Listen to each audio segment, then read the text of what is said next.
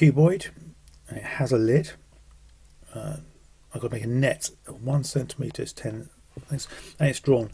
Now they've drawn 3 by 6. That's nice of them. They've drawn the bottom bit 3 by 6. So I need to put the sides on. If I put on, well, this one here, that's 40 up. So that's 40 up. That's 40 up. So everything goes up by 40. So I'm going to do the one which is 40 by 60. You can put that here. 1, 2, 3, 4. Ooh. That's that one, and it's 30 by 40. But actually I know that because this one here is 4, and it's going to join onto the one here, which has to therefore be 4. So it's going to be like that. And again, this one here is going to have to join to this one here, which is 4.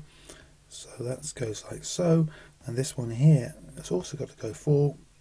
Should be done with a ruler, obviously. And they would all fold up to make the bit, but I haven't put this top bit on there. So I now need to put the top bit on there, and the top bit is the same size as the bottom. So therefore I'll put it on here. You could have put it on the bottom, but that's what yours should look like. And that one's only 3 here. That's 3 by 6, and this one here is 4 by 6 because it's a side. It wants to hold 75,000 centimetres cubed. Oh, it's an awful lot.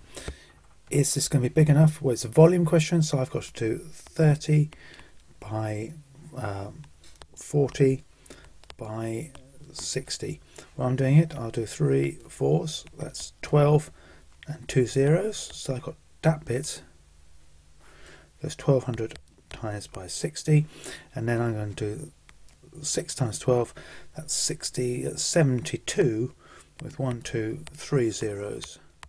So 72,000 centimetres cubed. Is it big enough?